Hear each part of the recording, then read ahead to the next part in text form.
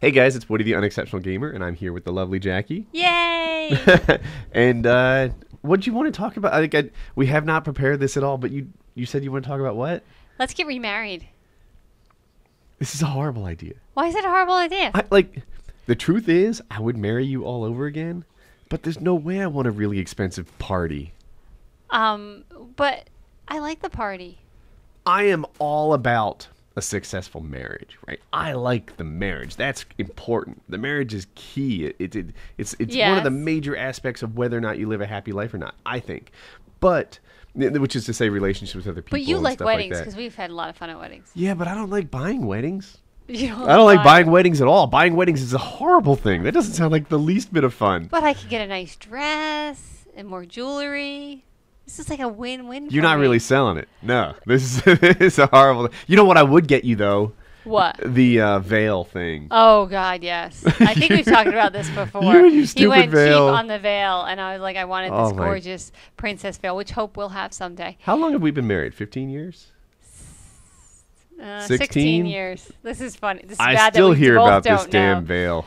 And it was $350, and you would not Which spend was it. like $1 million in 1990s dollars. It was not $1 million. It was like a week's take-home pay. We really didn't have it. So I had to make my own with like a hot glue gun. It was horrible. It was lovely. It was not lovely. It was crafty. It was horrible. No, she'll be wearing a beautiful veil, and so will I at her wedding. And I'll finally have bought the damn thing. You'll buy two. I don't know what you're talking about. Yeah, so let's get remarried. It'll be fun. Or at the very least, like, go to a party. You know what I do kind of want? A new wedding ring. Oh, I do too. Like it. We talk about that, but yeah, when I got my wedding ring, it was men don't wear jewelry. That was like my family's thing growing up. That was the environment in which I was raised, and so the wedding ring held no importance to me. I don't think I even wore it like the first couple weeks we were married. No, I think it was like the first 6 months or something like that, and then people kept asking you, "Why don't you wear it?" Yeah, and like I was a cheater or something. Yeah, it's like I'm not a cheater. I'm just not a jewelry guy. And then I broke my finger rollerblading like down those stairs at William Patterson.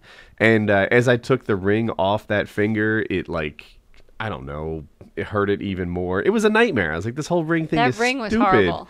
From the minute you put it on, it was too small. Oh, it got I almost lost the damn finger at the wedding reception. Yeah, there we are, like at the altar, getting married, and he's trying to rip the ring off his finger. I got my finger knuckle deep in my mouth, trying to lube it with saliva. You'd think he was trying to get out of the marriage. I do not know what the people behind us thought, but he was trying to rip that ring off so fast. Purple and everything. It was terrible. It was funny. It's the devil's ring. It's the devil's ring.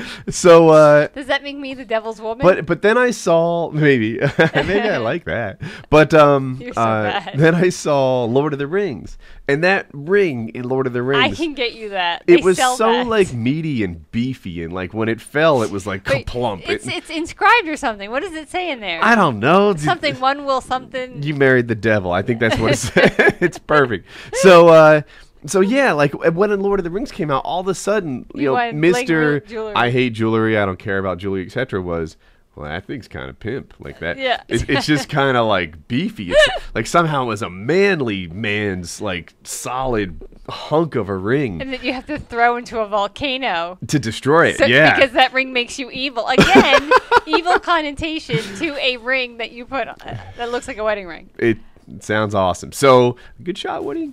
So anyway, wedding ring equals evil. This is what I've learned from this whole discussion. So yeah, and your wedding ring, like for the longest time, see, her wedding ring sucked, right? This is the engagement ring I'm talking about, and I thought the sucky engagement ring was awesome. I thought it was awesome because the sucky engagement ring was the sign of a long marriage. Like we had friends and stuff who got married later on in their late 20s and 30s, and they had these big pimpin' rings.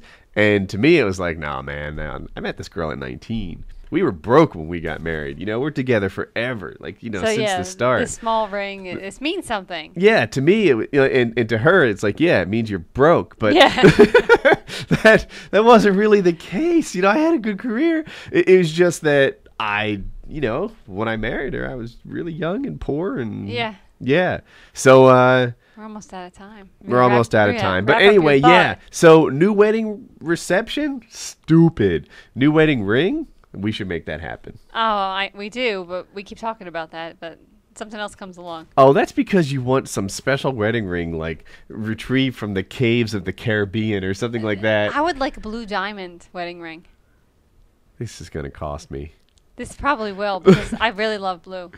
But I don't even know where to get that and if I'd really like it, so we'll have to see. Well, that was Wife Wednesday. I hope you guys Bye. liked it.